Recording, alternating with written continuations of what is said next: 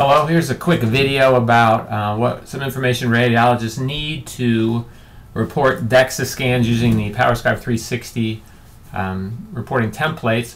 So I wanted to review some of the parameters and guidelines that are out there now as of 2016. The first and most important one is the American College of Radiology practice parameters for DEXA scan reporting, and it was updated in 2014. So this mentions what some of the reports should include. So I will go through some of those things. So you have to include the unit manufacturer and model number. You need that for an online calculator to calculate fracture risk. Some pertinent history, and some of the societies recommend actually giving risk factors. So our template, since we want to meet all the recommendations, actually mentions risk factors. Anatomic information like where you scanned and why. And then we basically have three templates. One is a baseline 50 years and older. One is 50 years and older with comparisons. And then one is less than 50 years old. So these reports should include, for 50 and older, should include the bone mineral density, the T-score at each site, and a classification, one classification according to WHO criteria. Just give one diagnostic category of normal, osteopenia, or osteoporosis. Don't try to break it out by area. Just one. The patient gets a whole diagnosis based on the worst area. The areas you're supposed to look at: the lowest T-score of the lumbar spine. You have to use at least 2 levels, preferably 4. Never reported based on one lumbar vertebral level. You can always have fatty hemangiomas, which are way too lucent to be giving people a diagnosis of osteoporosis based on one lumbar level. So lumbar spine, total hip, or femoral neck, whichever is worst, and the distal third of the radius. Never use the whole forearm. It has to be the distal third of the radius. Then assign the WHO classification only to the lowest T-score, not to each site evaluated. And then don't try to further define the WHO categories. Not further defined as mild, moderate, or severe. It's either osteopenia or osteoporosis, but never say severe osteoporosis or severe osteopenia. It's just, it's got it or not. All right, next, the report should contain a statement about risk fracture. And really what that means is their FRAX, which stands for Fracture Risk Assessment Tool. And it's a way to predict the 10-year fracture of a major fracture or hip fracture based on that patient's bone mineral density and other risk factors. And the machines will automatically report this out. The techs will put in clinical values and the bone mineral density of the femoral neck and the manufacturer, and the machine will put it out. Or they can go online and use a calculator and do it. But our report should mention something about it. Either give it if it's appropriate, or there's a statement that refers to an online calculator. Remember, you only are allowed to use FRAX. It's only valid in people who are over 40 years old. So you can add it to the Z-score template if they're between 40 and 50. Those are for the Z-scores are for people under 50. But that 40 to 50, you could use FRAX, not for people that are younger than 40. And you only give it to people who have an abnormal bone density, so osteopenia or osteoporosis that hasn't yet been treated. Once you start treating the osteoporosis, then they don't want you to start continue to give the risk factors. All right, so now I'll mention a statement about the report for people younger than 50. Technically, it's premenopausal women or men younger than 50, but we just use everybody under 50 or children. And for those reports, T-scores are not valid. You only use Z-scores. Never report T-scores. Do not report. T-scores should not be reported for children or anybody under 50. So do not report the T-scores. Instead, report Z-scores. And then the normal ranges are different. And so the template has that range on it. But individuals with Z-scores of less than 2 are considered abnormal and have low bone density. All right, so enough of that. All reports should mention artifacts or other technical issues. And regarding comparison, you have to give comparisons, give the values for them, and state whether the change is statistically significant.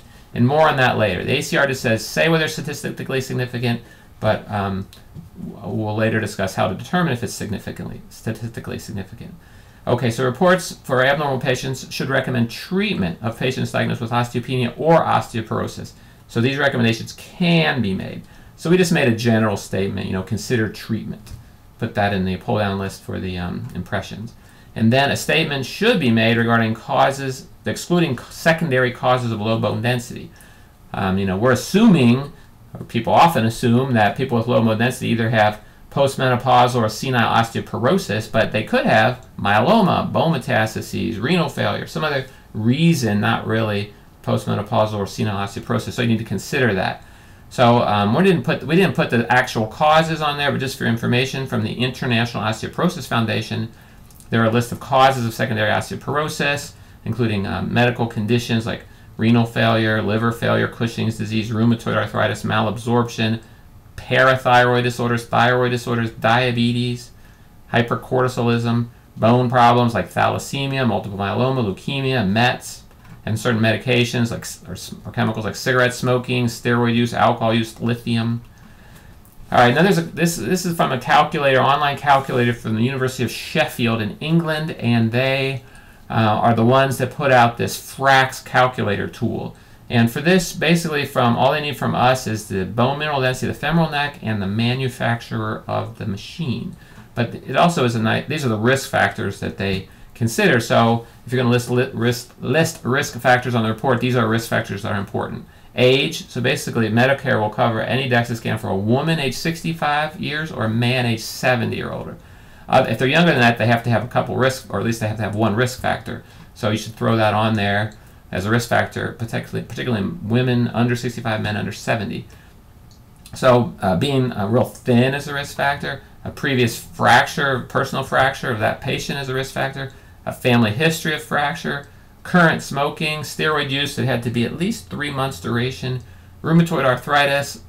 Other risk factors for secondary osteoporosis like diabetes, osteogenesis imperfecta, hyperthyroidism, hypogonadism, malnutrition, liver disease, malabsorption. Alcohol, 3 or more units per day. So 3 drinks a day as a risk factor.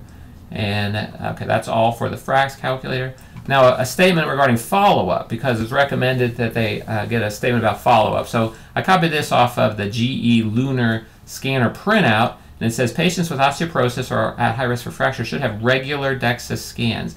Medicare allows testing every 2 years. The scan frequency can be increased to 1 year for a variety of causes. So we just made a real brief statement we put on the pull down for osteopenia and osteoporosis. Says, should have regular DEXA scans every 1 to 2 years, something like that.